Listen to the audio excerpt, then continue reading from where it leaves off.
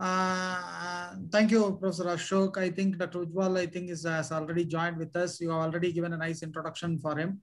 And as per the talk from Dr.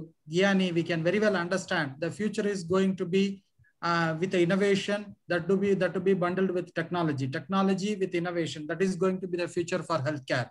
So we have the right speaker for the day. Dr. Ujjwal Rao is with us. Let me invite Dr. Ujjwal Rao to address the gathering. Thank you. Thank you, KK.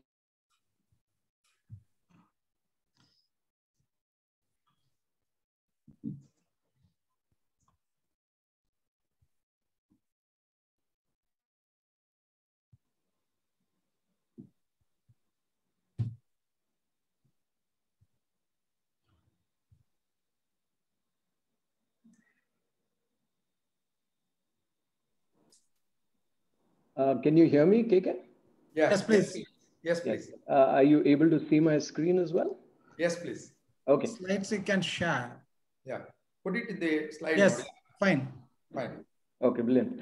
So thank you very much to the organizers of MedCon and Mr. Krishna Kumar in particular for inviting me to this event. And I must say, I'm like really glad that I could share the stage again with Dr. Girdhar Gyani after quite a while. And I was just, before we started the discussion, I was referring to Dr. Gyani about a discussion we had, I think about five years back, and we met in Vietnam during a conference. And Gyani ji was mentioning to me the importance of adult vaccination and how, you know, that is something that India has not really taken on. And that's I think, you know, it was in some sense very prescient, because now that we see all of our adults getting vaccinated with COVID vaccines, I think it's a learning lesson in some sense. And I think over a period of time, this will, post-COVID, is going to accelerate the whole adult vaccination program. Incidentally, yesterday, a paper that Dr. Vishal Rao, a good friend of mine from the Dean of HCG Academic Center, and a team that we have there, we published a paper on the use of oral polio vaccines in COVID, and we did a review of literature on that and how it actually activates you know, the innate immunity. And we are now discussing ways to kind of use that for the pediatric population, and we are working out you know, the review of literature for that. But essentially, the idea that adults also need to be vaccinated is something that Dr. Gyani actually thought about, you know, years ahead. And in some sense, and he's been a mentor for me right during my quality days before I was completing my PhD. And Dr. Gyani ji has, you know, kind of instilled that sense of quality. And at the same time, the candor that he spoke with, I think it's refreshing to see that people are not marking their words and are quite, you know, open and honest about how we fared with this. So I think we've got a good sense of how the, you know, the existing state is. And I think for me, I think the job is to actually set out what the future holds. And in terms of what we call human-centered artificial intelligence.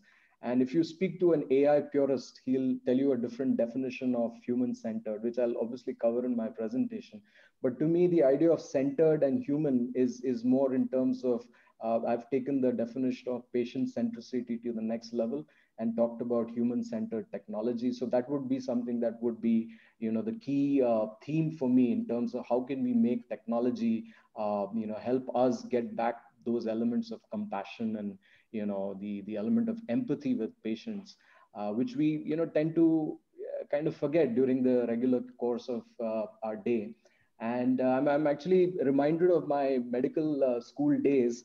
And I don't know how many of you have actually seen Patch Adams. I wonder if you remember this movie called Patch Adams, and I'm just going to play a Here we have a little clip juvenile for you from onset that. diabetic with poor circulation and diabetic neuropathy. As you can see, these are diabetic ulcers with lymphedema and evidence of gangrene. Questions? Any osteomyelitis? None apparent, although not definitive. Treatment? To stabilize the blood sugar, consider antibiotics, possibly amputation. What's her name?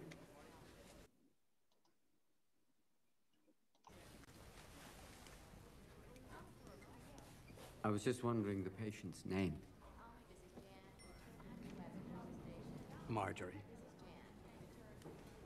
Hi, Marjorie. Hi.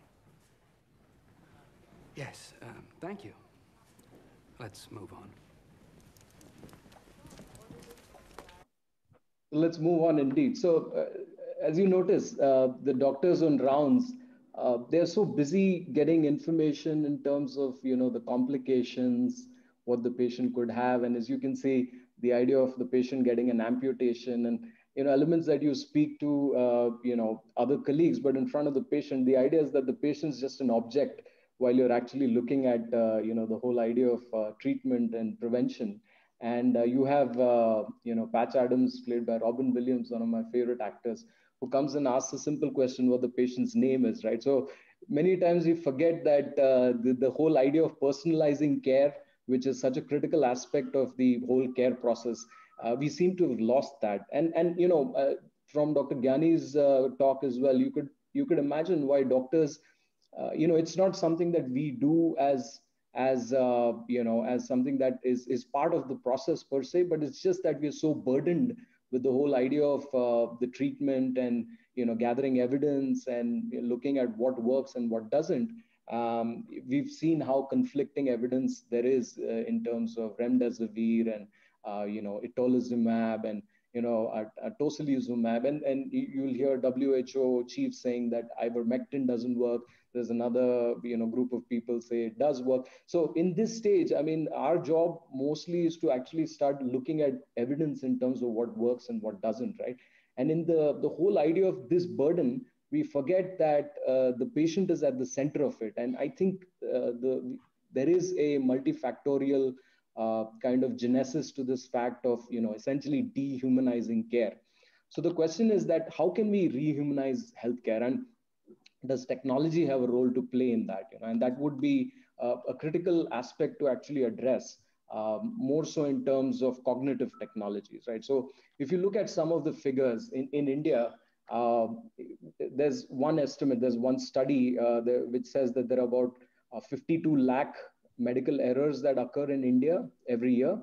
And I know Dr. Gyaniji has also spoken to Professor Ashish Jha when he was previously in his previous institution, talking about the methodology for the study. But yeah, I mean, there is some sense in coming to this figure of, an alarming rate of medical errors that occur in India. And the other part is that how much do we spend on technology? So 8 billion is the overall spend on technology in India, right? And you see the other part of is the penetration of electronic health records, which is the foundation of the whole automation of the care process itself. Like the first thing you need to have is a record of the patient itself. But you see that the penetration of EHRs itself is so low in India, right? So how do you actually go on from there? The idea then is that with the lack of this, lack of EHR penetrations or having an electronic record or any sort of technology in the part of the care process itself, and I'm not referring to the operational side of things in terms of hospital management, facility management, and things of that sort, but I'm talking about the core care processes, right? In that, then you're likely to have this scenario. And I know several of you are, several of us are guilty of this crime, and several of us are also, the victims of this crime. So I wonder if anybody can actually guess what this prescription is.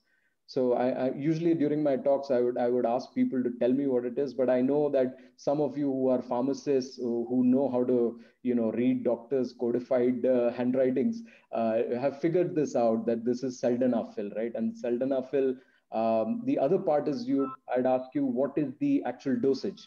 So some of you might say 125 mg and some of you might say 25 mg, right? So if you've said 25 mg, you get 5 stars. And if you've said 125 mg, you've actually, kind of had something called a prescription error, where you've not read the handwriting correctly and you've read L as 1, and that's become 125 mg.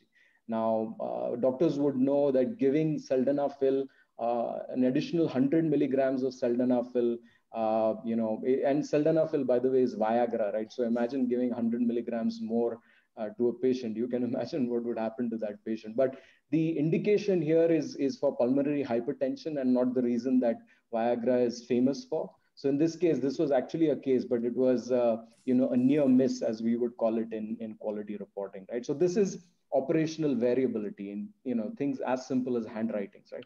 The other part is knowledge variability, where knowledge between two care professionals, doctors, wouldn't be the same. Now, if I illustrate this with a simple, kind of a graphic, right? The circle that you see, if you were to consider this, that all of the knowledge that exists in medicine, hypothetically, if it is contained within this circle, so you'll have a pie of things that you know in terms of what knowledge there is in medicine, things you've learned over the years and have experienced, and so these things for a fact, right? And then there are things that you don't know, right? So you wouldn't know what are the latest tumor markers, or say what is the latest trials going on in say immune modulators in COVID, for example. You've not read up on that, so you don't know.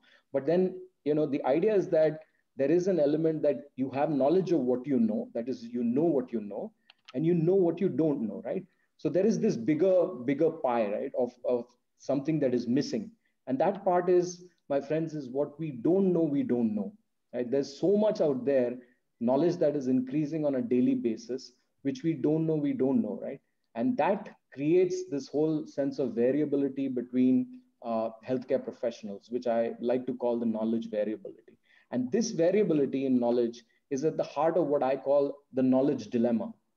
And if you look at two parameters of knowledge, the first being the diffusion of knowledge, meaning how long does it take for knowledge to come from theory to practice, meaning bench to bedside, So that on an average takes about 17 years for any clinical trial or any research study to actually start coming into practice at the population level.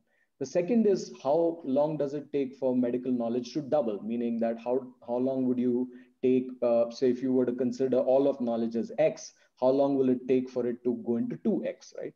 So there was a study that Dr. Peter Denson had done back in 2011, and he made some estimates whereby the knowledge doubling time is about 73 days. I mean, this study was published about 10 years back, and he actually foresaw or predicted that knowledge would double at the rate of 73 days, meaning that this figure, by the way, in 1950 used to be 50 years, and it's 73 days now, meaning that every MBBS student, by the time he reaches internship, will have to go back and start reading again and continuously loop in that cycle because knowledge is doubling so exponentially. But interestingly, what has happened during COVID, and I was mentioning the amount of papers that get published every day, this rate has now increased to 20 days, meaning that by the time, in Jan 2020 was the first paper that was published by the Lancet about, a strange disease in Wuhan. And at that time, from that time to now, the amount of papers that have been published on COVID has doubled every 20 days, actually, which is phenomenal, right? I mean, how do you keep up with this knowledge? And that, essentially is an element of what we call the knowledge dilemma. And if you talk about diffusion, and if you look at the whole idea of translational research going from bench to bedside to practice, and this is another thing that I love to speak about in terms of how the studies, we call them phase 1 studies, animal studies, right? You translate animal studies into humans through phase 1 trials.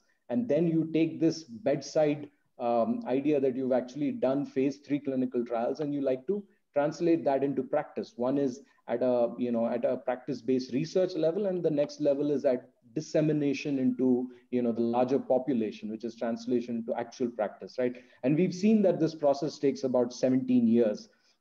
Well, what has happened with COVID is that the whole idea of diffusion has completely transformed. I mean, it's become so remarkably fast that you see that sometimes it is even 17 hours that you actually have a paper published in the morning, and you have a patient who's not responding to anything, but you find a ray of hope, and what we call compassionate off-label use. You must start giving that drug, right? So you've translated research into practice in a matter of hours, and that's what COVID has done. And this is what I like to call the translational research practice hyperloop, meaning that research is going into practice in the form of a hyperloop and vice versa, right? So the idea of practice also informing research is what we call real world data. So there's two aspects, and it's a bit of play on words. So the idea of evidence-based practice, that is randomized controlled trials, and the other part is practice-based evidence, which is real world data. So these two things are coming together big time, and COVID has actually accelerated that. And I've worked extensively in this area in designing what we call pragmatic trials, meaning that you work with traditional randomized control trials, but also have an element of practice-based evidence, and combine them together, because you possibly can't do a randomized control trial for everything, right? So that's where I think technology has a big role to play. Now, going back to a bit of the idea of diffusion itself, and this is an excellent book called The Healthcare Singularity in the Age of Semantic Medicine by Dr. Michael Gillum. And he talked about how medical discoveries have come into practice in the last 3,000 years or so. So even before, in the BCE, we knew about angina, but the time it took to get into practice and find a treatment for angina was almost 2,000 plus years, right? And then artemisinin, it was known that it is an anti-malarial, it had properties, but to actually get into practice, it took thousands of years. And you accelerate further to the current age, and that little box that you see over here is essentially the last 150 years. So we've seen puerperal fever, for example. You may have heard the story of Ignaz Semmelweis, who actually found that some of his students went from autopsies straight to deliveries, right? And they had a lot of cases of patients having fever after deliveries, which we call puerperal sepsis or puerperal fever, essentially. So he came up with this theory that there's something that they're carrying from the autopsies to the delivery. And at that time, nobody knew the germ theory, and Louis Pasteur and all of that happened much later. So he came up with the idea of, why don't you just wash your hands? And they used to use a chlorine-based powder, and the results were remarkable. But it still took 50 years. And I know some of you administrators will still complain that I have issues with hand hygiene. People don't wash hands enough or use sanitizers. But fortunately, with COVID, that has changed a bit. But still, that is yet to come into practice full time, the idea of hand hygiene per se. And then in the recent times, you've seen things like Helicobacter pylori causing gastric ulcers. And it took about 15 or 20 years.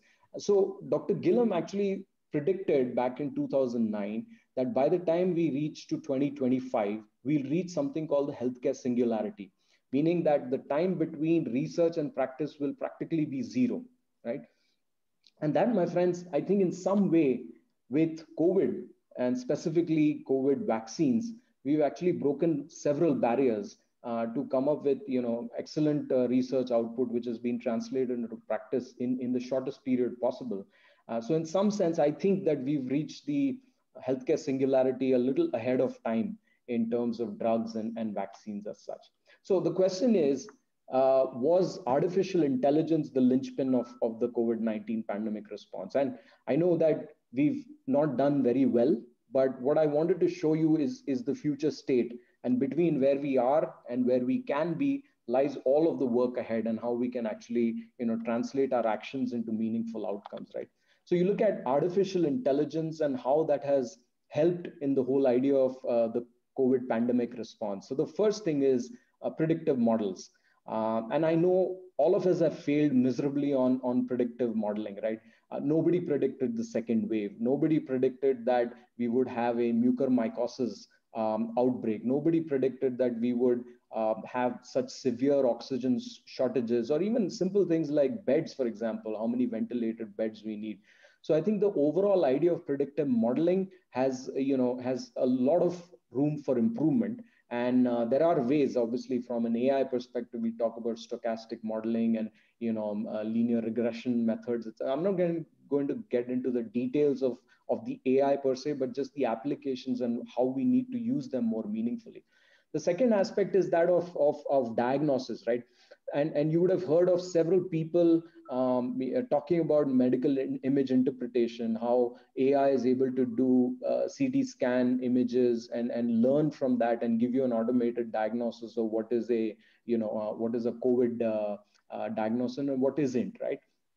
And in that, unfortunately, what has happened is majority of the AI workforce has been focusing on the whole idea of image analytics, and the focus on diagnosis and treatment otherwise has been very low. So in the AI world, medical image interpretation is the low hanging fruit, because in AI you need what are called training data sets. So you have an algorithm and you tell them that this is what a ground glass opacification looks like, and you torture that algorithm with data until it starts to tell you what an actual test image is like and whether that's a ground glass opacification indeed. So that was the low hanging fruit, and I think everybody started rushing in that direction.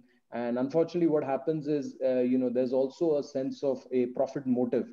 So without the oversight, looking at the whole ecosystem of technology and how we need to invest efforts in meaningfully, if you let the system run, it basically tries to find the easiest route out, right? Just like water. And that's what has happened with diagnosis. And unfortunately, pre-test diagnostics, like things like looking at a cough app. And I know Dr. Vishal Rao worked on a similar app which was published earlier, that you can actually diagnose COVID through the coughing patterns essentially. But we didn't have that kind of entree into the whole idea of diagnosis through the application of AI, unfortunately.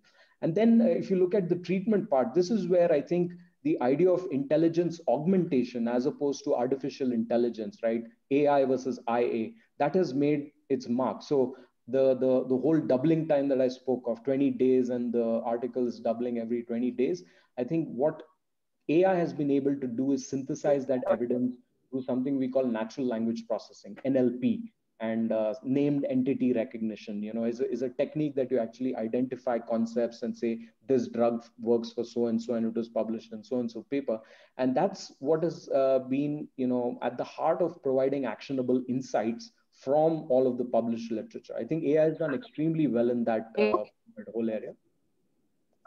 Milo.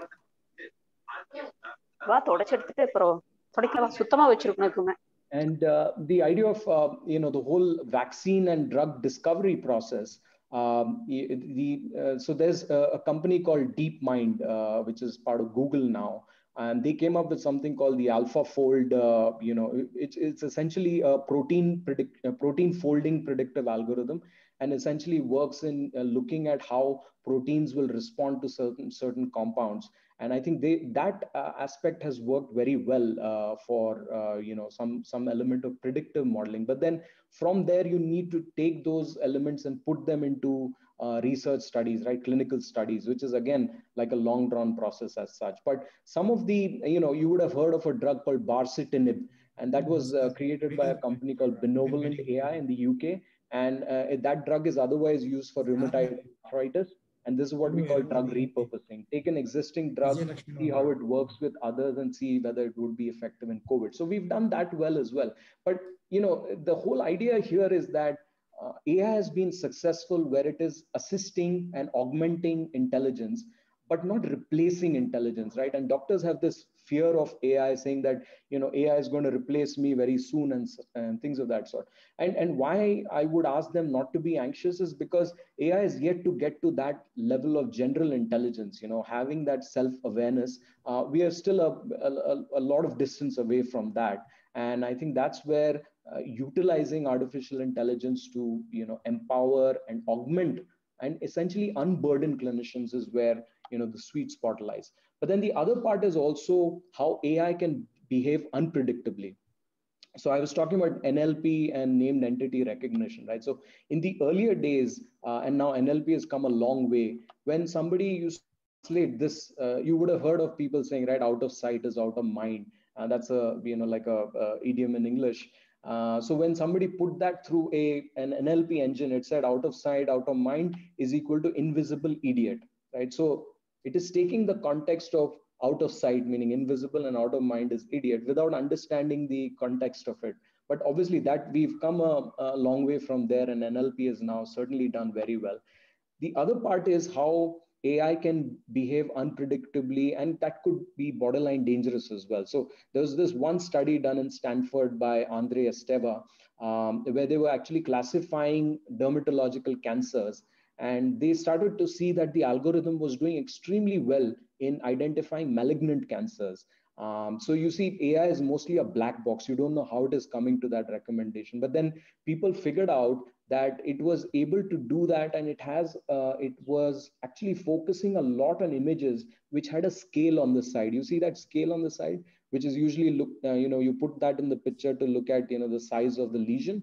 But the algorithm figured out that if there is a scale, in all likelihood, that is a malignant lesion. So you see, AI, it's not focusing on the lesion, but an associated element that one could have not thought of, but AI is capable of doing that. And then there's this example, right? So there's a game called Coast Runner, and the objective is to actually reach the final, the finishing line.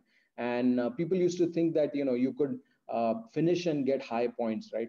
But there's an algorithm called reinforcement learning, and you give the algorithm a reward, and the reward here is the number of points. So what the algorithm figured out is that if you go into this loop and have this and go the wrong way, although you may crash and burn, but still you keep going back, and by that time those three things that you see, they reload and you can keep getting points.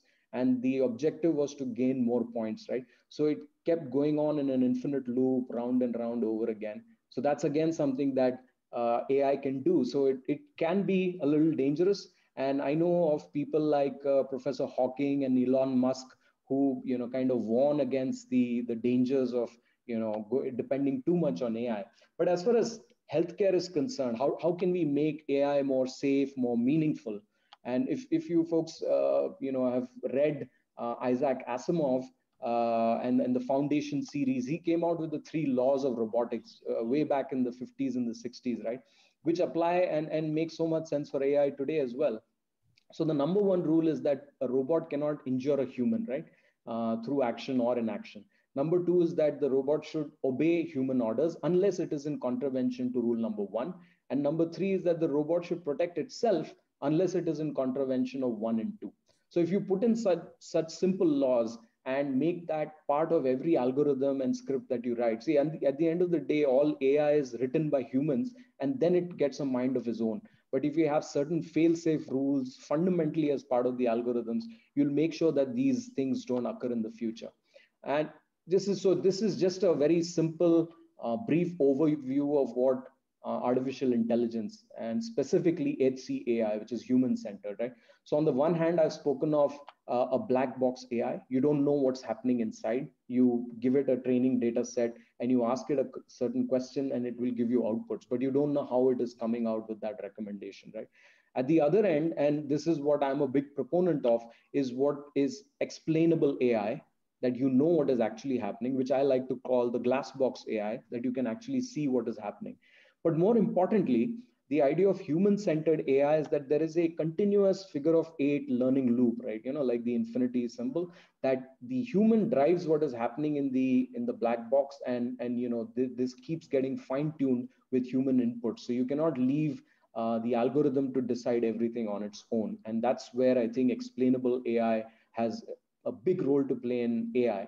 But for me, I think the idea of human-centered, like we saw with Patch Adams, is the idea of also being patient-centric, having that level of empathy.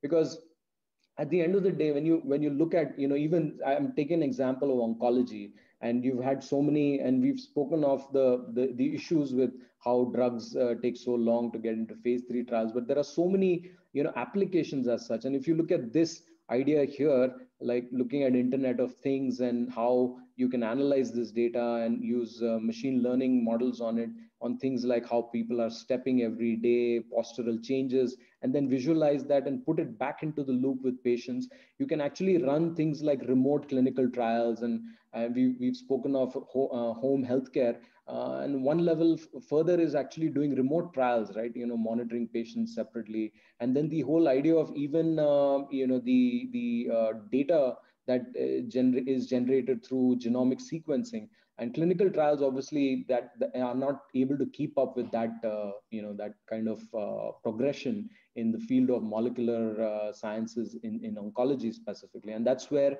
I think real world data has a big role to play. But overall, the idea is that, with AI per se, we need to start looking at things which are ingrained in the whole idea of safety, from software. And this is where, I'd like to introduce the concept of what we call digital therapeutics, and where it's essentially, you think of a digital therapy like any medication, right? A doctor will write to you, say a tablet of doxycycline, right? He's giving you a prescription. So he'll give you a prescription for an app itself. So it's not like an app is somebody just builds it and starts testing it without clinicians having an oversight of it. And that's where I think using digital applications and looking at them like therapeutics is critical, because that helps in preventing, managing, and treating a disorder or a disease. And then you ensure that these are the foundational principles, that you have best practices in design and a bunch of other requirements which the Digital Therapeutics Alliance has come up with. But what I want to focus your attention on is the last two requirements, right? Is publishing trial results in clinically meaningful outcomes in peer-reviewed journals, and also clearing yourself through regulatory bodies and certifying yourself to something called SAMD, that is a software as a medical device.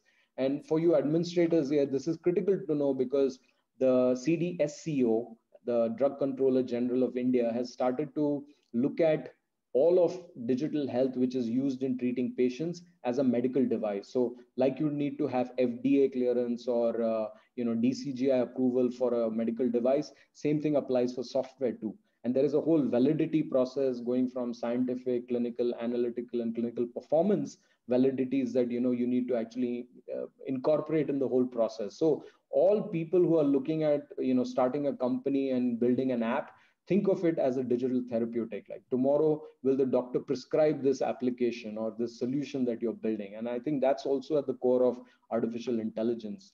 And the whole idea behind this thing is that it is bound to make care safer, right? All of AI and digital health applications need to first look at the first rule, in terms of looking at outcomes. The first part is that do no harm. I mean, that's the first rule of medicine, that you can't do harm to patients. You may not be able to treat the disease, but don't do additional harm, right?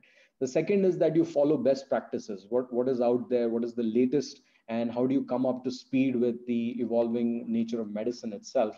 And finally, we've spoken of unburdening clinicians, taking all of the heavy lifting and giving them time to focus on, specific things. And I call them the 4 E's, right? Empathy, ethics, excellence, and equity.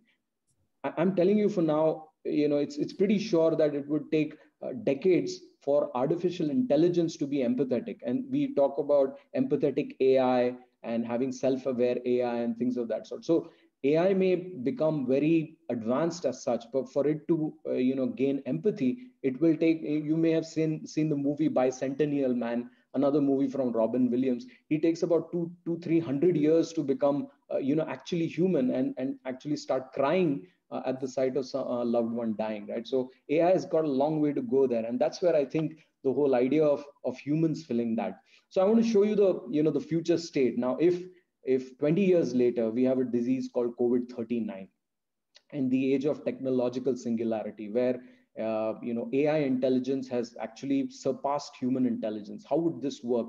So you see, the moment somebody, say, if the first paper is published, immediately that is actually, you've got things like transfer learning, zero-shot learning, and it is transmitted to ICUs all across the world. And you've got how it looks on a CT scan, for example, and that image is, again, built into the whole system, and you've got clinicians understanding how this is happening. But more importantly, it's the real-time epidemiological surveys and mapping of cases and how they are moving from one place to the other, managing, international borders and travel across borders, and then having drones supplying testing kits and things of that sort. And, having this whole ecosystem, what we call the Internet of Things, everything is connected and you've got all these results, and not, manually reporting how many test cases are positive and how many mortalities have, occurred, which we know is underreporting. All of that is, is automated,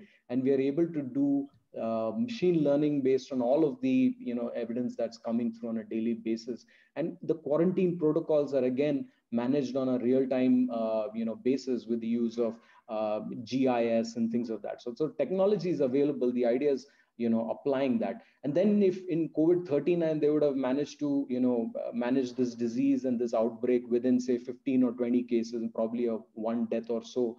And in that time, if they look back at COVID-19 would be a major case study, meaning how did humanity go wrong in managing a pandemic, which could have easily, been managed so early and avoided so much widespread mortality and morbidity as such. But at the end of the day, even then, one thing will be sure is that technology will still need to unburden doctors so that they are able, doctors, nurses, and all the entire care team, because I think even the future for healthcare looks more like this to me, where doctors are spending time with patients, being empathetic and providing all the level of excellence in terms of care, rather than focusing on mundane things, which I think the AI can take up and essentially do the heavy lifting so that we do what we are best at, which is treating patients with compassion and empathy. So that's what I had to share with you. Happy to take any questions. Thank you so much. Thank you, Dr. Ujjwal, for enlightening on us AI presentation. I think one end, I think we need beds in the tier 2 and tier 3 cities, and we are talking about AI in the other end, and need to move from preventive medicine to predictive medicine. That is what I think the need of the hour. That is what we understand out of this AI, as well as for other infrastructure deficit and all those things. I think we will be in a position to have a detailed discussion after the question and answer session. Now I request Mr. Ashok Tyagarajan to take over. Thank you very much, Mr. KK. And Dr. Ujjwal, you have taken us to the different world. And I could see a lot of similarities between my erstwhile colleague, Dr. Vishal Rao, and yourself. Both talk on technology and science, which is very close to my heart, and great things. And I think we need 24 hours with you to learn. Fantastic. And it's nice, and it's really fantastic. And you have opened the minds, really good. Thank you very much, Doctor, for your wonderful time and the best presentation. I can say that. And I would like to, now I have a great pleasure to introduce my guru, Bhishma Pidamaha of Hospital Administration, Mr. UK Ananda Padmanabhan. And I always, in all forums, I say, today, Ashok Tyagarajan is here as a hospital administrator is only because of this great man who took my hand and who it was a hand holding. He taught me what is hospital administration. And still I wonder, whenever I talk to him, he's like a treasure. I learn new things. And somebody who has got 42 years of hospital administration, and he has been traveling from, he joined with the Apollo Hospital, the first hospital administrator who was an engineer, and who was with the corporate and who was with the semi-corporate multinational conglomerates. And he also worked in small cities like Madurai, where he was having an assignment with the Meenakshi Mission Hospital, and also in Kaveri Hospital as a group COO. And he's a great orator and a great engineer.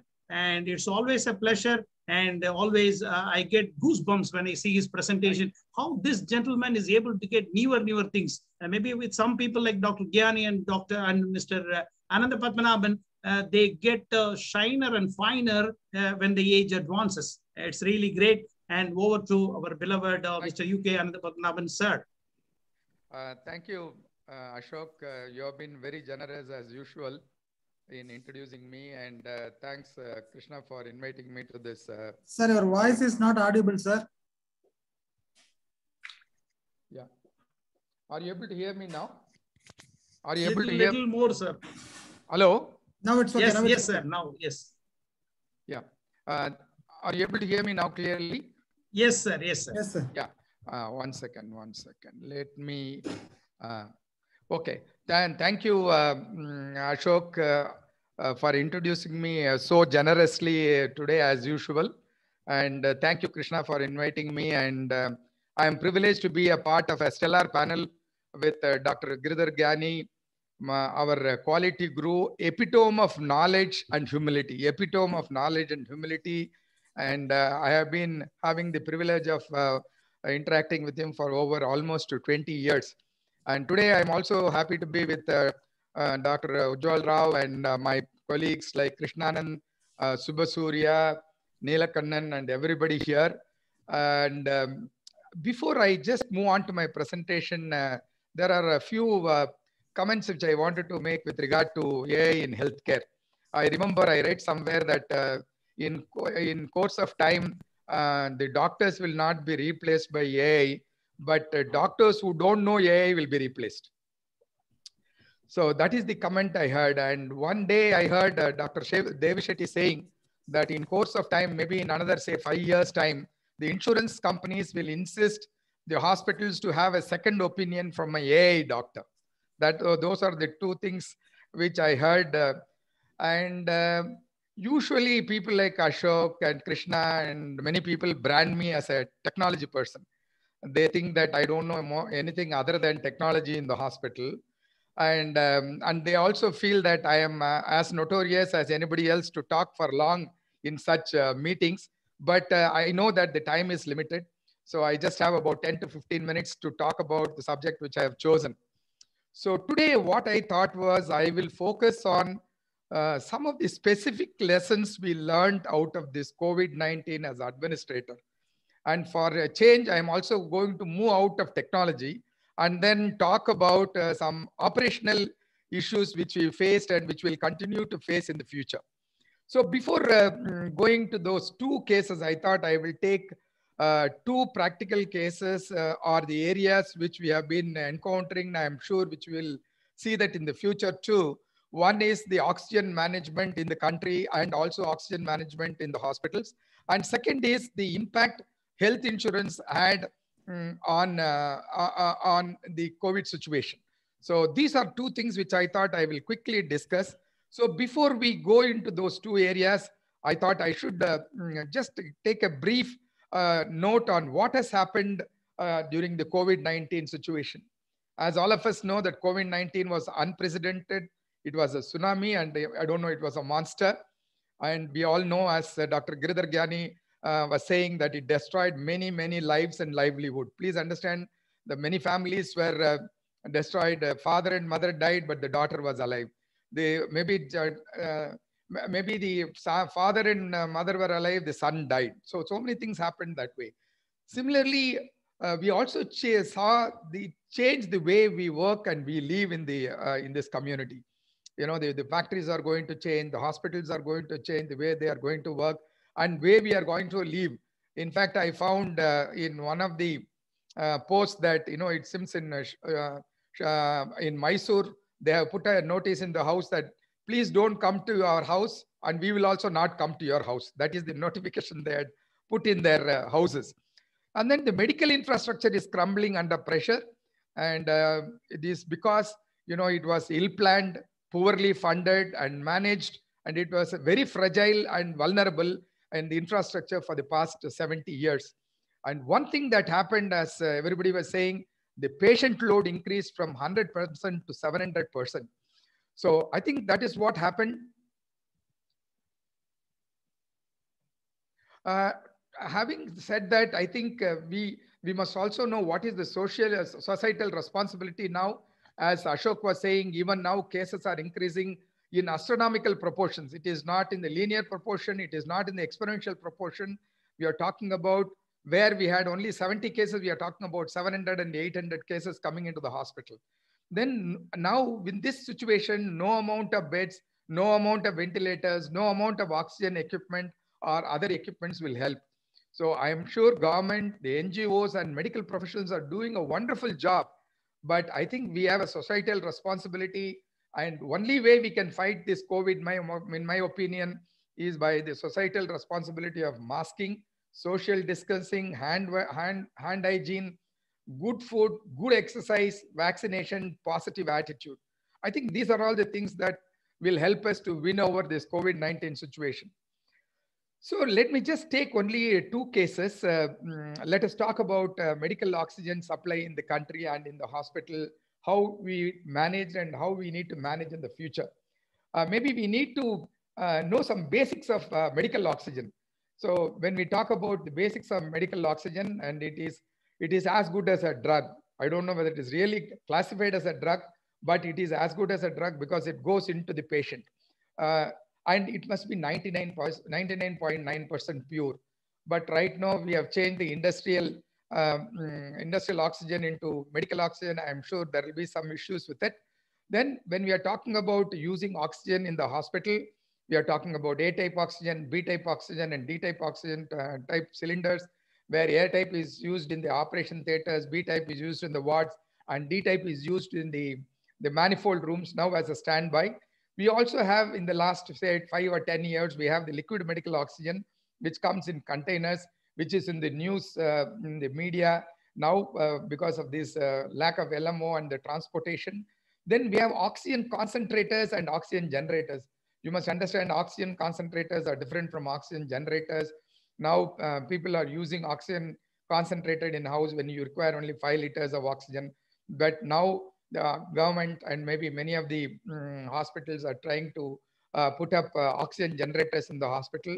But of course, there are so many issues to be addressed when we are putting these oxygen generators, which will produce about 120 cylinders every day, depending upon the size of the oxygen generator which they are going to put up.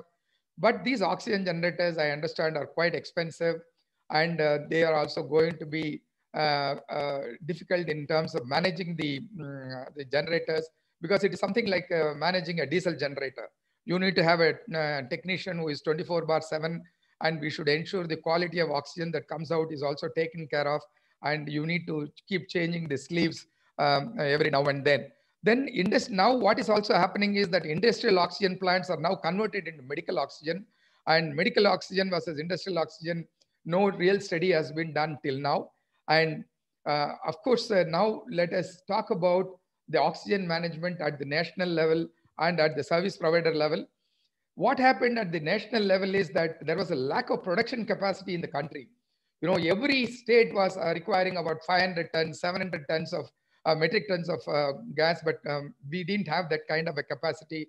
Maybe we had companies like Proxy Air, we had some companies like Inox producing in different states, and they were transporting the liquid medical oxygen, but that was not good enough.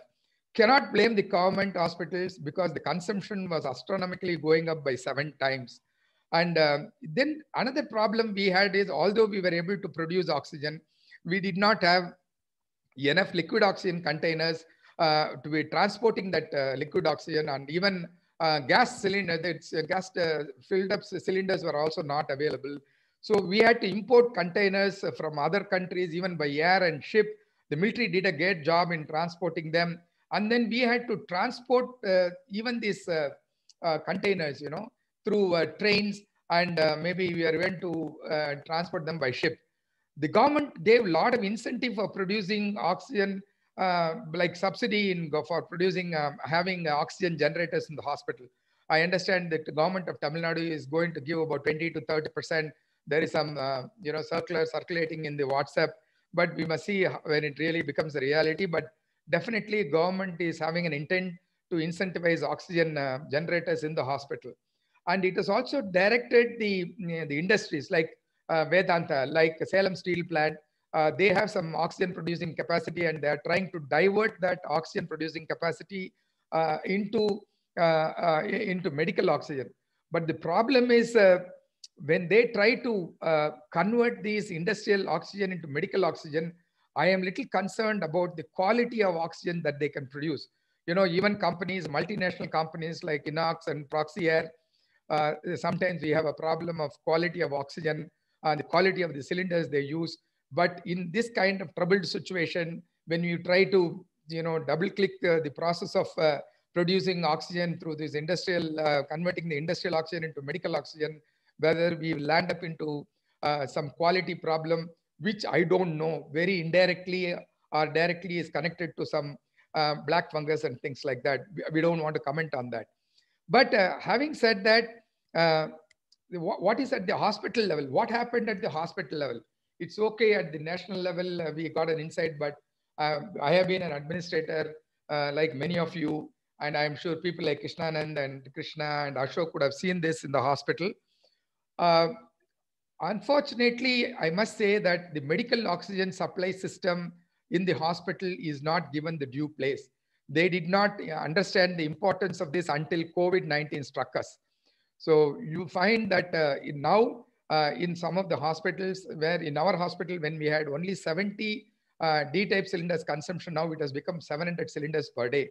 We were struggling, but thanks that we had this liquid oxygen plant as well as the oxygen manifold where we could use both of them together, it was fine. But the oxygen consumption went up so much in every hospital, be it a small nursing home or a 100-bedded hospital or a 500-bedded hospital. Oxygen consumption rose to peak, and it was very, very difficult to manage. But having said that, I think we did not plan even the existing oxygen pipeline system very well. In many of the hospitals, we found that even at the time of planning the pipeline, medical oxygen pipeline system, there was an issue. In the sense, many people put up their manifold room in the basement. That is why when the floods came in some hospitals in Chennai, you know, the whole manifold room was flooded. The oxygen, the tanker could not go to the manifold room and deliver oxygen. All that happened. And sometimes they even put it near the electrical substation and transformer, which again was bad. Then they were also trying to put it inside the buildings. It is also bad because, you know, they are all compressed cylinders, and if there is an explosion, it could cause great damage to the hospital. So I think it is very, very important going forward. You know, the requirement of oxygen will be more. You need to plan these oxygen pipelines better. And one more thing that happened was that when they were designing the oxygen pipelines are copper pipelines, and they have to be sized properly. You know, previously we used to have only 5 liters of oxygen required for any room, or maybe when it goes to ICU, maybe it was 50 liters per patient and things like that. But only thing is, once the COVID patients came in, the requirement shot up so huge that the present oxygen pipelines could not take up the load. And I am sure now everybody is struggling. And one more thing that happened is that once previously when they designed the manifold rooms, in the manifold rooms also they didn't design the regulators, design the pipelines, design the cylinders to the requirement of the present requirement of about 5 times increase or 7 times increase. So the manifold rooms are also becoming a bottleneck. So you need to be very careful when you're planning the manifold rooms, the lines in the manifold rooms, the regulator in the manifold rooms, and also the oxygen pipelines that go into the patient areas. And one thing which I felt was that like we have energy meters, like we have water supply, water meters, we should also have oxygen supply meters in the lines. So we simply buy LMO from some company and then pump it into our storage tank and then pump that gas out. We only charge the patient that you are charged for 1 day, you are charged for 2 days. And there is no transparency in the way we deliver oxygen, the quantum of oxygen we delivered, how much is that we are purchasing. And I think if we can have a oxygen measuring meter, a digital oxygen measuring meter in every distribution line, so that we can track it remotely like they do in Kerala. Can you believe today the Kerala has got a war room where they monitor the oxygen supplies that are made to different hospitals, where the oxygen is coming, where the oxygen is going, how it is being used, all that is being monitored at the district level, at the state level in a war room. When that is the case, why we cannot do the monitoring of the oxygen supply? Because we get about 12 KL, 13 KL, 15 KL every day. So we should be able to monitor the supply of oxygen like we do this, monitor the supply of electricity or water. And one more thing that the problem we had apparently was that the copper pipelines that were used were not certified in many hospitals. We are supposed to have a certification, Lloyd certification for the copper pipes. We don't know whether these copper pipes are certified, and if they got some certificates, that there are genuine certificates. So I think it is also very important to see all this at this stage. But another interesting thing that happened in all our hospitals is, and maybe I was also a party to it when I was in Powai Medical Center, but I think that was mitigated when I came to the MGM hospital. In Powai Medical Center or Kaveri Medical Center, or even for that matter in Apollo Hospital at that time, we were not providing oxygen outlet for every bed. We were providing oxygen outlet for every ICU bed. We were providing oxygen outlet for some special rooms, but we never provided oxygen outlet for every bed in the hospital, whether it is a C-type bed or a general ward bed. But at best we did was we provided one oxygen outlet in a 6-bedded general ward. If there was a requirement, we used to move the patient to that oxygen outlet bed. So, but now going forward, I think it will become very imperative that we make it as a part of the infrastructure that every bed should have an oxygen pipeline. The same thing happened when we started the pneumatic tube system way back in 2010, and everybody said, no, it is not required. It doesn't serve a purpose and things like that. But after about 3 or 4 years, when we implemented in Powai Medical Center, then every hospital started implementing it. And today it has become a part of the infrastructure, hospital infrastructure. Every hospital is putting up the pneumatic tube line system. In the same way, I think we should start putting up the oxygen pipelines for every bed. See, these were all the operational challenges now. The operational challenges were now the rising cost of oxygen. And everybody complained that, the oxygen charges is becoming one substantial portion of the COVID-19 patient bills. Very true, because when we were purchasing oxygen in the normal times, it was about rupees 11 per cubic meter. Now it has gone up to 20. Even if you pay that, you're not getting that oxygen. You have to buy it in black market. So there is definitely an operational challenge. And another operational challenge is the leakage and wastage of oxygen at the user end. And you know what is happening? Many of these maintenance guys, the technicians, they are not taking care of the oxygen pipelines and the flow meters properly. So they just don't check on a regular basis, which they are expected to check. But there is a permanent leak of oxygen that happens without their knowledge. So if you get, say, 10 kL of 10 kL of medical oxygen, for all you know, you must have lost about 0.25 kL without your knowledge, you have been wasting in the pipeline. So there must be a mechanism to check that such leakages don't happen. And one more area where maybe a place where the leakage happens is the nurses and technicians put oxygen mask on the patient. They also use tubings, and once the patient is weaned out of oxygen, they just remove the mask, but they forget to close the flow meter or the oxygen supply, and oxygen keeps on flowing. Like there is a wastage of water in our overhead tank. So I think it is also very important. There must be a conscious attempt by the nurses, by the technician to manage this oxygen supply very, very carefully, because it is a very precious commodity. And we also have a problem of lack of manpower to manage these oxygen ventilators and all that. Now we are talking about ECMO machines. We are talking about sophisticated ventilators which use oxygen. So I think these technicians must be told how to use concentrator, how to use cylindric oxygen, how to use ventilators, how to use ECMO machines using this oxygen. And that's what, as I told you, in course of time, maybe we will have the oxygen monitors in the pipeline itself. So we should be able to bill the patient based on the oxygen that is consumed coming out of this data.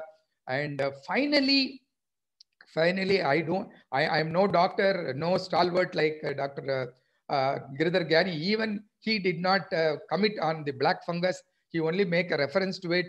But as an engineer, as an administrator, I have a feeling that somewhere the administrator is also causing this black, may be responsible for this black fungus infection. Because if I don't give you a quality, if I don't give you quality oxygen, if I don't give you quality cylinder, if I don't give you a quality tubing, and if I don't maintain hygiene conditions in the flow meter, whether I will be accelerating the black fungus because they were already on steroids, and whether this one and the steroids together cause that black fungus problem, it is $1 million question to be answered by the technicians. Quickly, another important topic I thought I will talk about is about health insurance. As you know, that health insurance is a social concept. It is a number game. And once you expand the base of the insurance, then the more and more people can get benefited. For example, I have been paying insurance premium for the past 25 years. And maybe God was kind that we didn't use that medical insurance for any inpatient treatment, but I would have paid maybe about 2.5 lakhs till now. And I am sure that money would have been used to some patient in Tirupura or maybe in Meghalaya, some patient would have got benefited out of it. And in fact, I have even made it a practice to donate insurance premium. Believe me, I pay about 5 of the poor children, or maybe 5 of my poor people, friends and relatives. I pay insurance premium for them. And instead of paying some money for their medical treatment, I thought we should develop the culture of paying insurance premium. So I am trying to pay. And if all of us can also do that, it will be a chain. So with all that, you find only 50% of the people in the country are insured. And I feel that as an administrator, as a person who has been in the senior leadership for a long time, I feel health insurance is a great funding mechanism. If a lot of all the people in the country, 130 crores of people in the country, whether through private insurance or government insurance, pay insurance premium, there will be a lot of money in the kitty. And so a lot of patients can be treated in the hospital. The hospitals will get money. Once the hospitals get money, they will invest in the infrastructure. So hospitals will grow. And another interesting thing about health insurance, that it is a regulatory mechanism. In fact, we saw that in the COVID situation. And, there was so much of hue and cry that some hospitals are charging exorbitantly. And there was a trust deficit. In fact, there was a trust deficit about the hospital, that they were charging extensively. But the government is regulating. I am sure insurance, with this COVID-19 insurance, can also be a regulatory authority. So I think this will also play a very important role as a regulatory mechanism in terms of tariff. And I feel that the hospitals can also not complain about the escalation cost in consumables and equipment and manpower once this comes. Last but not the least, I want to talk about this InsurTech. As you know, I'm a great fan of technology, and I always feel that everything in the hospital can be managed to a large extent with technology, and we can leave out the mundane tasks to this to this technology. And then like Ujjwal was showing, that the doctors can spend a lot of that time with the children, emotionally connecting with them and things like that. So I feel that in course of time, the hyper automation, I am talking about a term called hyper automation, will come into the hospital, on which I am working. In fact, I am trying to develop a hyper automation platform in the hospital. And this platform is a software platform. This platform can connect all equipments, can connect all these third-party softwares like hospital information system, PACS, maybe LIS. It can connect all those third-party softwares. It can connect IoT devices. It can connect sensors. It can also directly allow the users to input data. So this software, this platform will be a single sign-on platform. Even some AI applications can run on it. So once they become a single sign-on platform, you will find that we will be able to give access to the insurance companies on the functioning of some of the medical equipment that are working in the hospital. So if you see a bill, if you see a COVID-19 bill, they will say ventilator charges 30,000 rupees. Then they will say ICU charges, they will say 50,000 rupees. There will be line items like that. But there is no way, please understand, right now, we are not able to understand whether those the ICU charges which they have put for 5 days is really true, whether the patients were really in the ICU. Then they would have put operation theater charges about, say, again, 50,000 rupees, saying that it was for about 5 hours of surgery. But we don't know whether they really went to the operation theater, whether they stayed in that operation theater for 5 hours, whether that particular patient went there, we are not able to see. But whereas in this new technology platform, in the hyper automation technology platform, we are going to have IoT devices. We are going to have IoT devices on the patients. We are going to have IoT devices on the ventilators, monitors, and these ventilators, monitors will relay real-time information to the insurance companies. So I wonder whether the insurance companies like Star Health, maybe ICICI Lombard, they have about say lakhs of customers, and they have, say, hundreds of hospitals. If they can connect live, like the Kerala government connected with hundreds of hospitals and hundreds of service providers, if they can connect to their clients, they can connect to their hospitals. And as soon as a patient gets admitted in the hospital, if the insurance companies can get a real-time information about that patient, that he has been admitted, that your insurance patient has been admitted, that he has gone to the ICU on that particular date, he has come out of the ICU on a particular date, he has gone to the operation theater on a particular day, come out on the particular date, got discharged, and these are all the equipments in which he is put on. If the insurance company is able to get real-time information, then the insurance settlement also will become very faster. You know, when it can happen in the automobile industry, when it can happen in the automobile industry, why it should not happen in our healthcare industry is my question. I am very sure that this technology will really help. And if a day of singularity can come in healthcare, I think the first step towards singularity is this kind of real-time collection of information, funding the healthcare through this kind of technologies.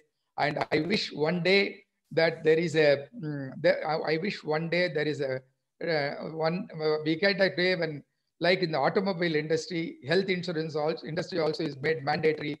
Now if a car or a lorry comes out of a showroom, you must have an insurance. But tell me why a baby that is born in a hospital when it is coming out should not have an health insurance. And I want to close that in that note. I think health insurance is going to be a great opportunity to solve a lot of our hospital problems and infrastructure problems and healthcare problems as well.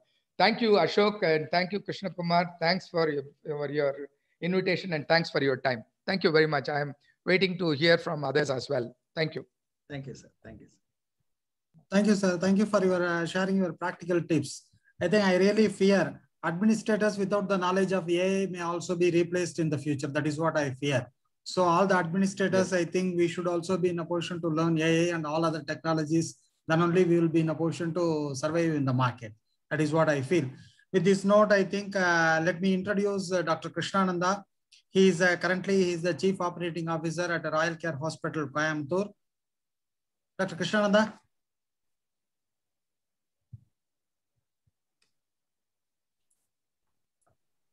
So he's basically a medical graduate. Then he has turned as an administrator. He is currently with 700-bed hospital at Coimbatore. Dr. Over to Dr. Krishnananda. Please share your views.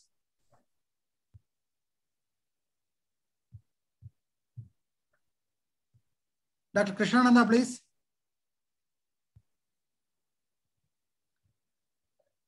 Is he on mute? He's online. He's online. No, is he on mute? No, I don't think so. Ask him to unmute. Yeah. I think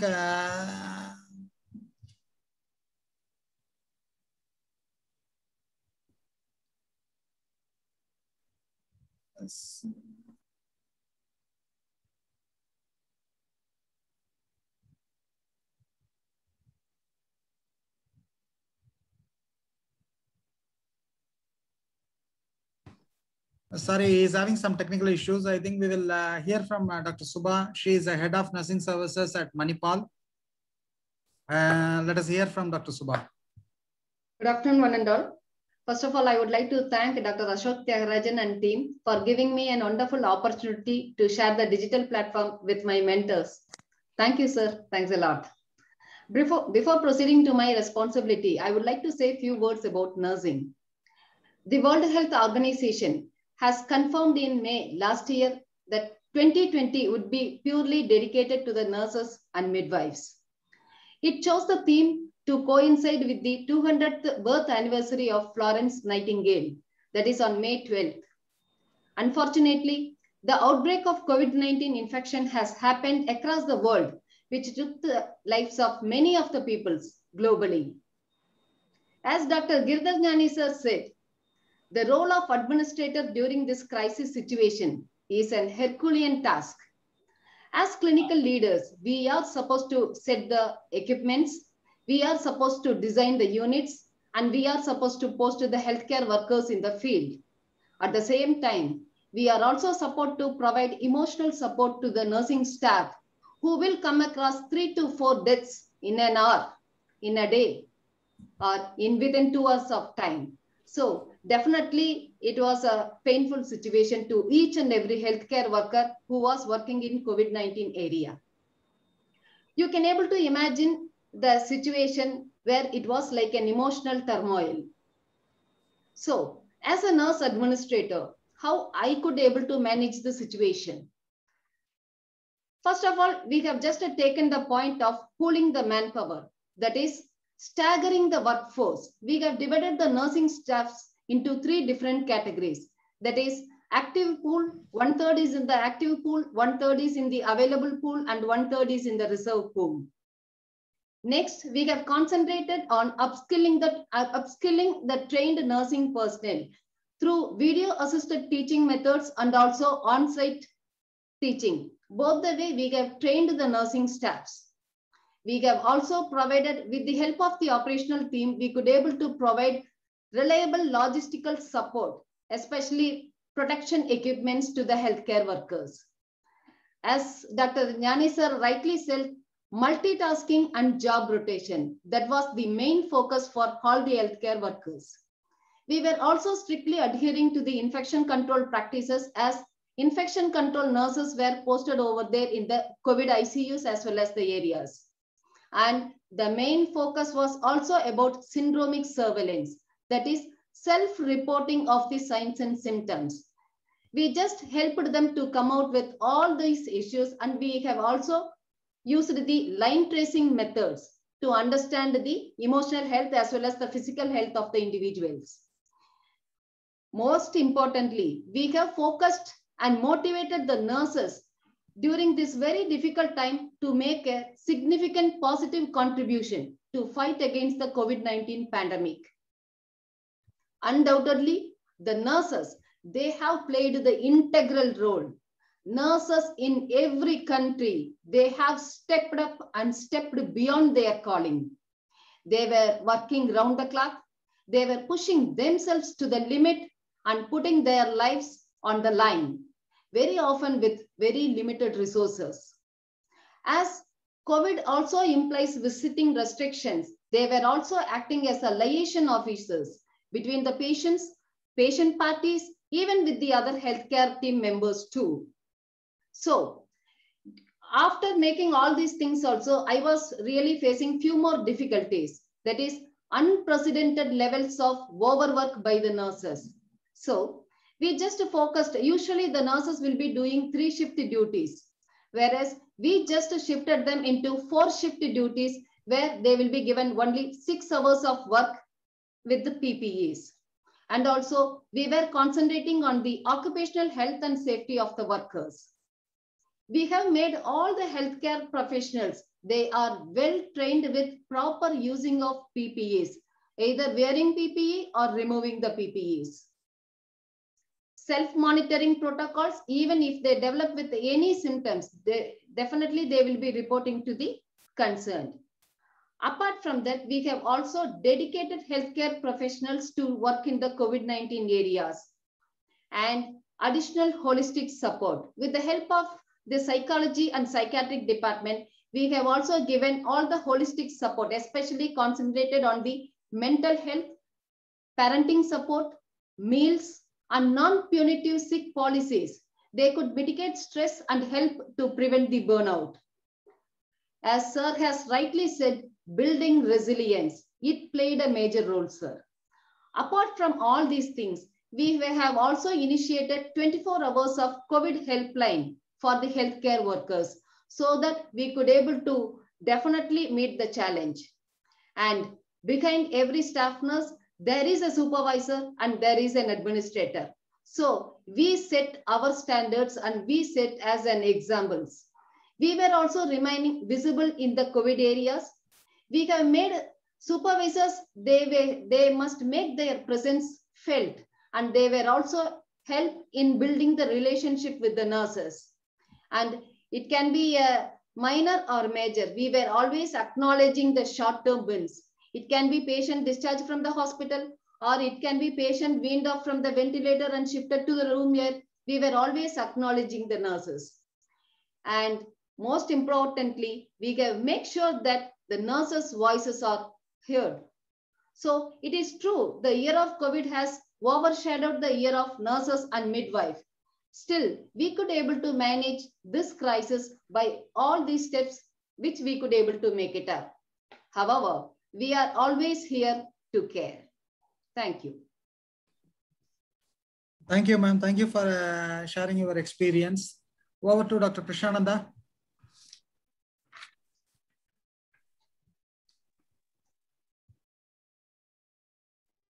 Dr. Krishnananda.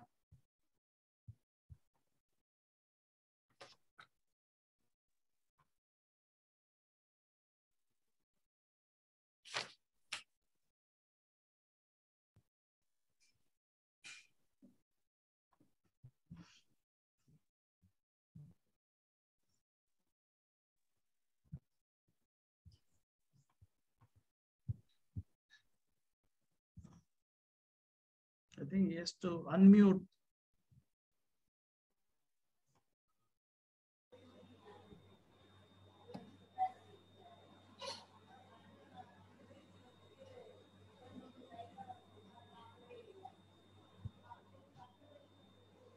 Has some technical issues. You will join now.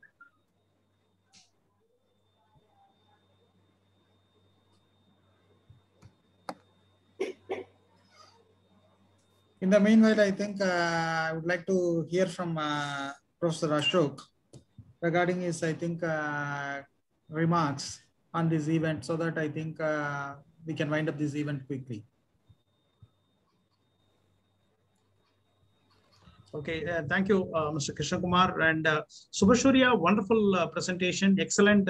I could see the practical aspects, which, as you said, the emotional issues. You know, I have my father 91 years, mother is 81 years, and I have a family with a sole earning member. Every day I get a call. How are you?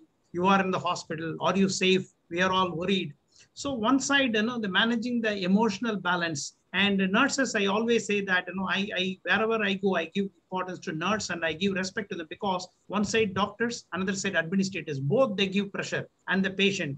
So it's a very tough job. And I always say that nurses, they play a major role. And I still remember Dr. Gyani, when I met him first in somewhere 2010, he showed me a picture. Where are the nurses? Nicely he draws these, you know, these circles, nice circles, elongated circles he writes. And then he showed me, Ashok, who is close to the patient. Everybody thinks it is doctor. He said, no, nurses. They carry the image of the organization, the patient care, which is given by them. So if we talk about the servitude, as Professor Chandrasekhar always says, they carry the message only from the nurses, and nurses are the important players in the healthcare. Very, very important, and you put it very nicely. And I've been seeing you from your young age, like you have been in the infection prevention department, infection control nurse in KMCH. You have grown and had the opportunity to work with you in KIMS. It's really great and nice to see that you've grown to the level you got a doctorate in nurses. And definitely, as once again, Dr. Gyani used to say, nurses should become an administrators because you know the real nuances of the patient care management and other things. And I think the time has come for the nurses to take up the administrator role and start leading from the front. And it's a great opportunity to listen from all these stalwarts and the recipients of the healthcare industry. And in this time, I think it's a great relaxation and the learning in this COVID time, when the hospital is full with the COVID patients and the problems. It's really good, relaxing and learning also. And thanks, Dr. Kunjumaideen and Mr. Krishna Kumar for having arranged. And it's very nice to hear from all the great people. And it's very nice. Mr. Krishnanand, please. Dr. Krishnanand, please. Dr. Krishnanand, please.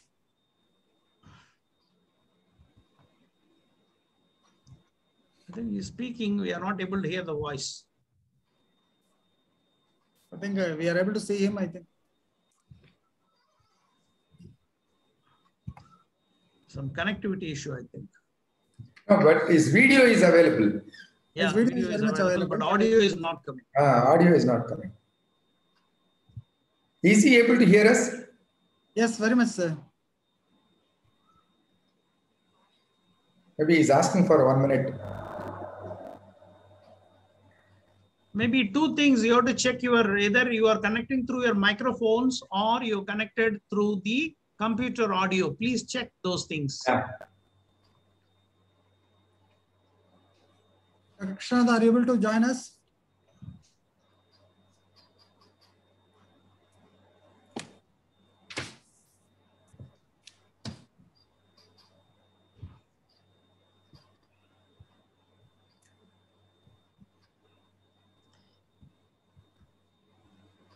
Yes. In the meanwhile, I think let me share my inputs also.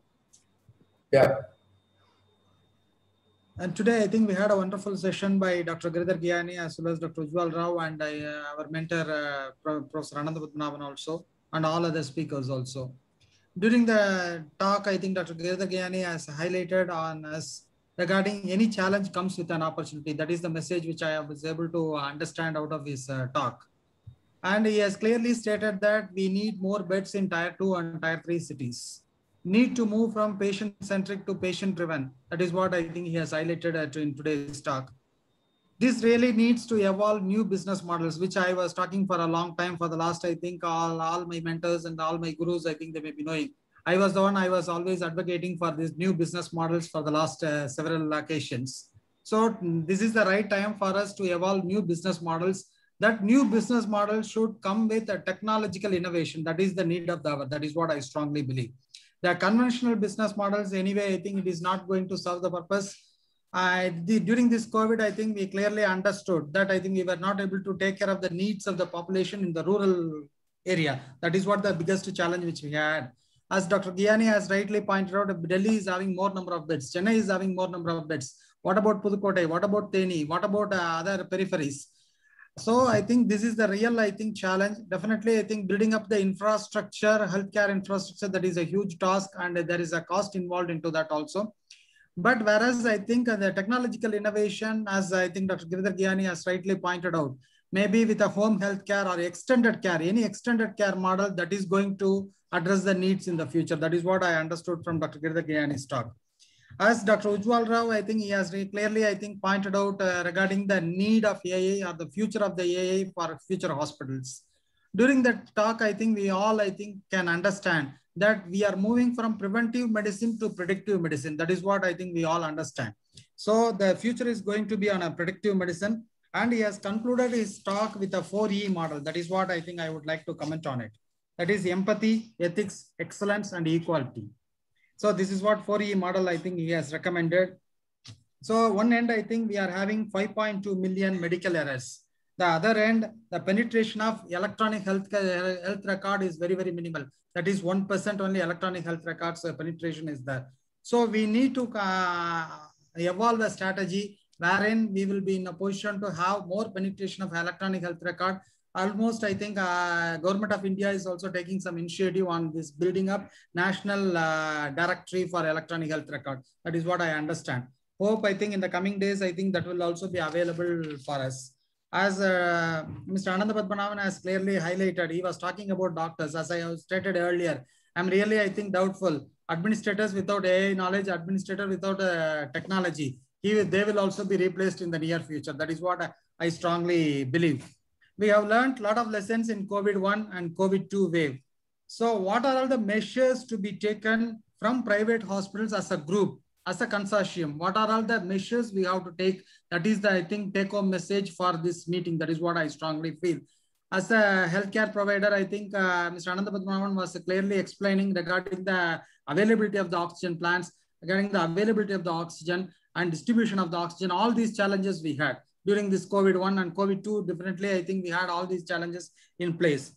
See, I am sure with today's inputs from leaders like Dr. Gyani, Dr. Ujjwal Rao, Dr. Ananda Padmanabhan, Dr. Subha, Dr. Krishnananda, and Professor Ashok Tyagarajan, with the administrator's role is much more responsible. Already, hospital administrator role is very complex in nature.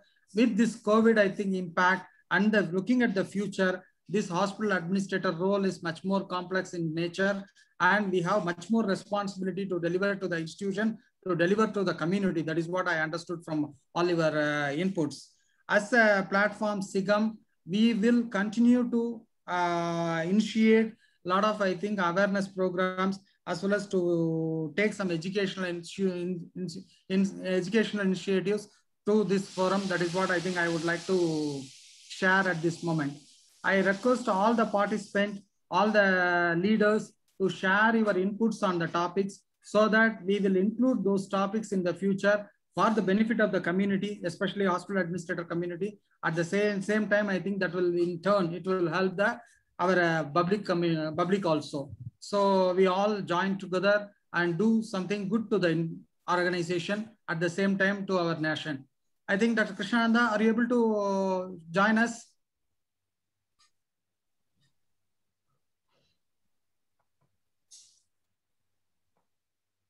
Just give me a moment. Let me connect him in phone.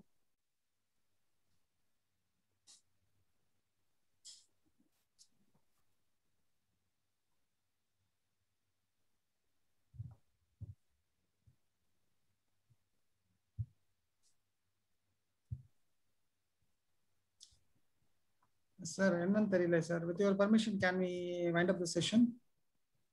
Okay.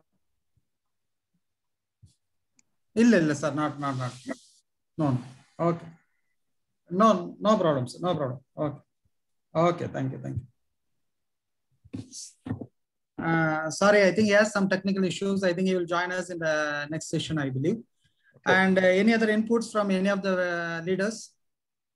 Any speakers, any other inputs you would like to say? Because running short of time, that is the reason we didn't have a question and answer session. Whomsoever is having any questions, they can mail us. We can pass it on to the respective speaker.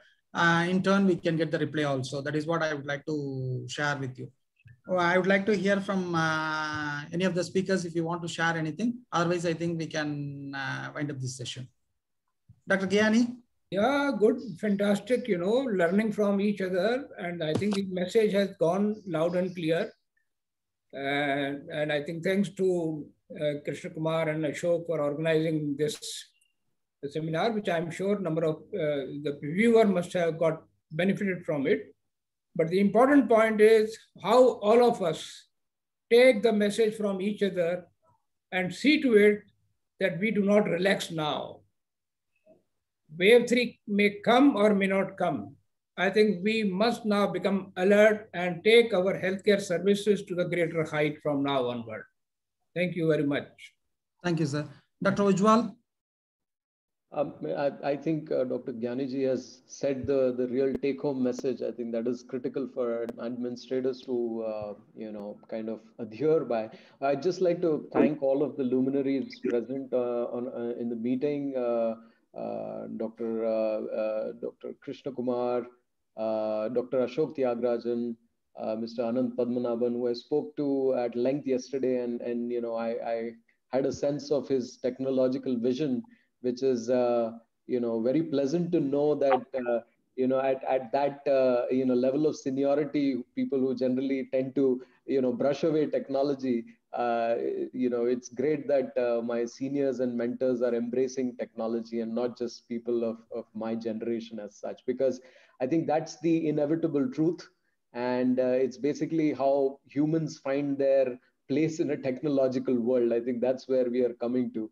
And I think I just want to reiterate the elements of empathy, equity, ethics, and excellence are things that are very hard to replicate in machines. And that's what really, we stand by, and that's what patients need, because every patient would need more comfort than actual, treatment as such, at such as the time. So thanks very much to all the audience. Thank you, Dr. Ujjwal. Anybody else wants to share anything, or else can we wind up this session? Yeah, Krishna Kumar, I just wanted to say a few words. Okay. Please. Can I? Please, sir. Yes, please, sir. Yeah. Thank you, Krishna Kumar and Ashok, for organizing such a wonderful meeting.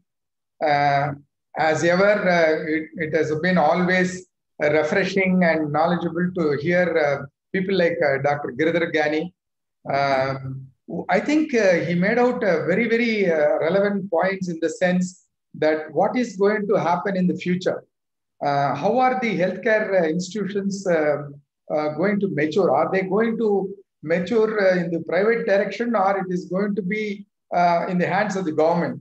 But I'm still grappling which will be the right direction to go. Because we are talking about 130 crore population and our literacy rate is still 20% less. Maybe we have not invested enough on healthcare. Still the politicians and bureaucrats are still not come out of their old mindset. So I am really concerned about my children. I am concerned about my grandchildren. But that doesn't mean that we should be very pessimistic. Taking from what Dr. Ujjwal said, I think the day of singularity is going to come. I did not know about day of healthcare singularity, but I definitely knew what is the day of singularity, because I am a great fan of Elon Musk and Jack Ma, and where they were telling the day will come when the artificial intelligence will overtake the human intelligence.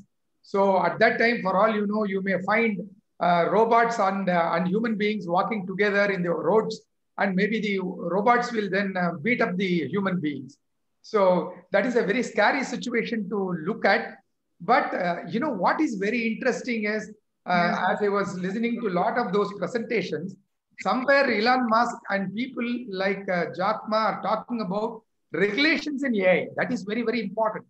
I think like you have regulatory authority for nuclear weapons, you have regulatory authority for biological weapons. I think there must be a regulatory authority, an international regulatory authority for AI, and I'm sure that will happen in years to come. So I think I see Krishnanand ready now. I'm able to hear some noise. So I hope Krishnanand is able to communicate, and we are waiting to hear, sir. Are you able to? I can hear you, sir. So, am I audible now? Yeah, you are perfectly audible, sir. Please go ahead. We will listen to you and then only. Thank you so much, sir. Thank you so much. It's really a pleasure that I have finally been able to connect with you. I don't know, it was a small technical snag, whatever happened. No, but believe me, we Ashok, sir. No, Krishnanand, please believe me that we stretched enough to connect with you. That's really nice of you all, and it's indeed an immense pleasure to be amongst this eminent group to have discussed our difficulties during these pandemic times. I must say that Corona has done a few good things. It's bringing us all together for a common cause now. And I think the success of the healthcare industry rests with all of us joining together and fighting it out unified. So the first come, I think I should indeed thank one and all of you to have given these wonderful inputs. And I would like to, since we are short of time, we will just share a few of our experiences with you, which have led us, to see a little bit of success during these difficult times. One is the creation of the COVID task force, and that was done by our chairman, and it includes all the people required to deal with the current situation. It includes an eminent group of doctors led by our critical care specialist and our pulmonologist, Dr. Pattabhiraman, Dr. M.N. Shivakumar. We have a physician, we have our nursing superintendent, we have our medical director, we have our technical engineering team, and everybody, the canteen manager. So these people are given their individual responsibilities and they are delegated their tasks to whatever is required to deal with this situation. The second was the vision while creating this hospital, and like Ananta Padmanabhan sir was mentioning rightly, we were fortunate enough to have O2 outlets in all the beds we had. So we could escalate fairly quickly. We were able to create a completely state-of-the-art 6-bedded ICU with monitor connectivity. We have ICA Philips ICA charting solution, and we had negative pressure beds for established for every individual bed. So it was safe for the healthcare provider as well as for the patient. In fact, we are proud to say that we had to manage a patient who was COVID neutral initially and left the ICU also COVID neutral by swab, even though the patient was COVID positive by radiology. We are able to escalate reasonably fast, and thanks to our technical team, we were able to work this from scratch very fast within 3 weeks' time. And like Sir said, we were able to convert our general bed wards to HCU.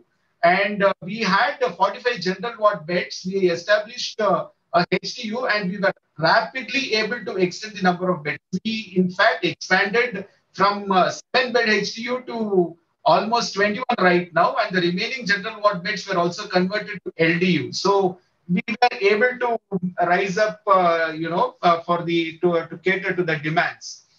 Innovation, I think, is in the blood of a chairman, and he probably, he was one among the first in the country to establish a drive-through testing center.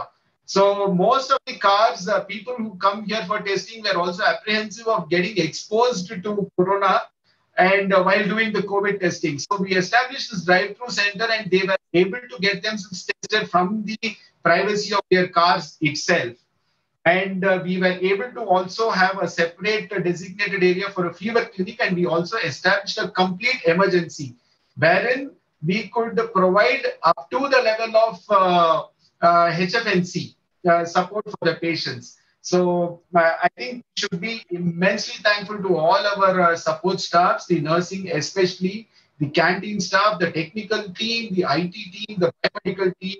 And believe me, sirs and Shiva madam, that all of us joined together. And in fact, we all of us probably spent a lot of sleepless nights, and we were able to create a setup to cater to the requirements now.